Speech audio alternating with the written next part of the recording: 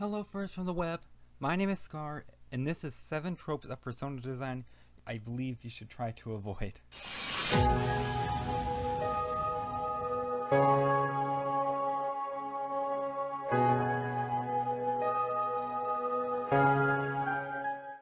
Okay, so this video was a list of 7 Fursona tropes or design cliches I feel like should be avoided or at least built off of for those people who are designing their Fursona or new characters. Some of these I fall victim to, and some I have actively tried to avoid when I designed some of my own characters. If you have any I missed, please tell me in the comments below. Anyway, let's get started. Number 1, the darker side. Okay, so I see this absolutely everywhere. Dark forms, demon halves, you know what I mean. The chaotic evil half to balance the smiley joyful half. On paper, it's a great starting point, but I feel it's been done to death. With my own son, I completely avoided this. In fact, Scar wasn't supposed to have any powers either, but that did change. More on that later. But even today, Scar has no evil half or anything of the such. I just feel like it's been done way too much. It's everywhere. I see this everywhere, like I said. I am not mentioning these names to bash anyone, but just some examples. Nitrogen has Radon, an abyssal Dutch angel dragon that pretty much fits this description. Kiara, although I have no idea if this is canon or ever was, is this demon form she debuted in a short animation clip. I will admit when it comes to Mob Fusion Ultimate and my Minecraft stories, this is present. But it brings up something I want to mention. I believe these cliches can work if they are fleshed out enough. Another small cliche is lab experiments cause your powers. Again, this is Mob Fusion Ultimate, but again, it's been heavily fleshed out. MFU wasn't just given powers, he was physically altered, and not just some variant of how he looked. He literally is a collage of different creatures in this case. And the people who did it have motivation, have character. It's all been fleshed out and stuff. Most of this didn't exist until through Project 303, but now it counts. It works, but on a base level, I feel it still suffers from the overuse of this trope. Number 2, floof, floof, everywhere.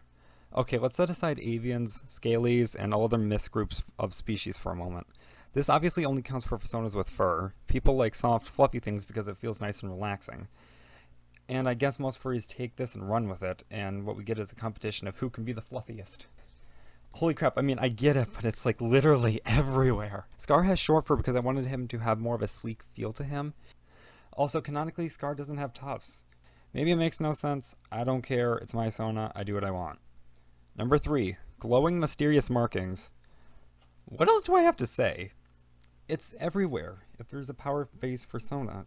Yeah, they do look cool and they're amazing, but it's been killed and with how frequently it's been used. As it scaled up, Scar would glow and his fur would begin to have visible electricity flowing through it. This was changed with the Scar glowing being removed and his fur turning dark before it crackles around with sparks. The basic concept was there, but I wanted it to look very different. My point here is, if you're going to do it, just add some diversity. 4, themed and unrelated powers. I want to be honest, this one I feel like might be more of a personal bit of pickiness on my part, but I still want to share it. Okay, if you're going to have powers, I think the best way to do it is to pick a concept or two and go with it. If you're being absurd, like shooting lasers from your eyes and flight, like Superman or something, I guess this doesn't count. But for the rest, don't have the ability to cast a fireball and leave it at that. I mean, unless it's like a biological thing like fire breath, being a chameleon, or an actual spell cast, make it an actual theme. Turning it into an ability to manipulate fire or even summon it. This allows for a lot more creativity. When Scar finally did get powers, after being presented with the idea by Luna Sky and me accepting it, Scar was given the ability to manipulate electricity. Much later on, even becoming it was thrown in. It allows for much more creative freedom, and I can attest this from personal experience. Now the last point I want to make here is that having extra powers for the sake of having them only. This does tie in with another trope later on the list, but like with Scar at one point I added in the fact that he could breathe underwater for absolutely no reason. I soon changed it to ability just to hold his breath longer since it made more sense. The only other one of these sort of things he had was the ability to see at night. Well, that's just a physical trait considering he's a cat, so, you know, I let it pass. 5, power mastery. Okay, so if you're introducing powers for your Sona, or creating a character with powers, please don't make them perfect in the sense. Think of it as how you don't start an RPG at a high level. Very rare is it to find a max rank player. Most people are going to be in the mid-range. There should be drawbacks to using powers, and or side effects. This is something Luna taught me the moment she wanted to help me give Scar powers and even followed herself. Even if the ways she did so were sometimes questionable. I don't know. Luna's a very weird figure. This makes characters feel more grounded in a genuine manner, and in turn makes them more relatable and likable. When it comes to Scar, he started out with the strange things like the weather always changing around him, sometimes having power surges as well, and the first only ability he had was a small spark that could make someone's fur stand on end, aka floofing someone. Take into consideration number 2 on this list, and I've had a lot of fun with this idea. Gradually, over the course of at least 7 months, I added and removed things until I felt like he was at an acceptable level. This was displayed during all the role plays in his time. To me at least, it made his new ability feel genuine. One last word on this. Godsonas. Just no. Please, no. Maybe in an environment where Godsonas go specifically, but they feel so out of place in normal everyday role plays. I have nothing against them. They just feel weird most of the time. Number 6. Hybrids purely for one purpose. Okay, when I say this, I am primarily referring to one thing that can drive me insane sometimes. Don't make yourself part dragon or bird just so you can have wings. Add in some more other biological changes, horns, anatomy, shapes, scales, literally anything else that makes it more than just one change. And please limit yourself, don't go overboard, otherwise you end up with people who are mostly wolf, then part dragon because they have wings, part fish because they can breathe underwater, part cheetah because they can run really fast, and yada yada yada, you get the idea. Just please don't do this.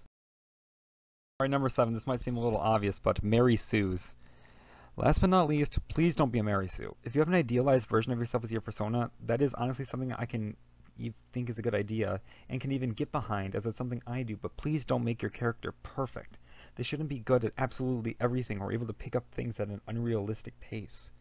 I also mean everyone has flaws, small or minor, and making your personas like any kind of flaw I feel doesn't make any sense. I'm okay with it because, hey, this fandom is about forgetting about all our problems and having fun. But it's when people turn this up to 11 that I think it becomes a problem. Anyway, I hope you guys found this video helpful. Please leave any cliches I missed in the comments, as well as your thoughts on my list. If you like videos like this and want to subscribe, please go ahead. I'm not going to try and persuade you like a lot of channels do. And if you want to help me grow, one share goes a long way. Anyway, this has been Scar. Cue a pause.